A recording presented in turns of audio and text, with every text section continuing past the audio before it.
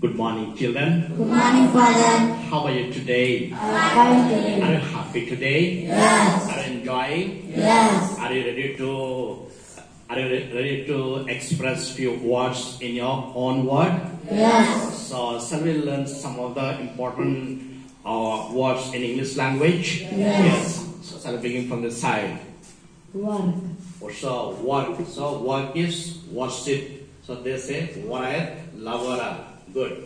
Word. Word. So we should learn so many English words to speak well. Wise. Wise. So by learning so many English words, you become wise person. You become thinking person. Good. Way. Way. So your way will be way to eternity, way to success, way to achievement. Walk.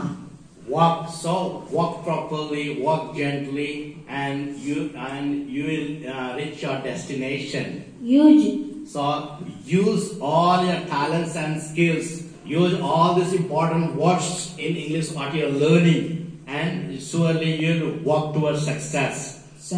Substance. So we should have very good substance to learn English language. Like for example, very good pen, pencil, and books. Special. So you become a special person by learning all these things. You become wise person, you become scholar, you become intelligent, and you become a special purpose. So keep learning. Thought.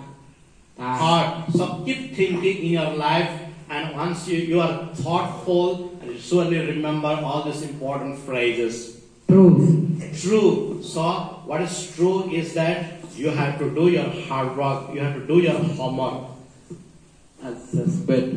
Yes, suspect. So you have a doubt that you cannot. So do not doubt. Believe in yourself. Sign. So these are the signs that the way you speak, the way you use, make use of this English word, that you are becoming intelligent person. Responsibility. So you should become a responsible person by making use of this important English words in your day-to-day and daily activities. Relaxation. So sometimes you should relax by listening this English songs or English music. In this way, you learn the correct pronunciation.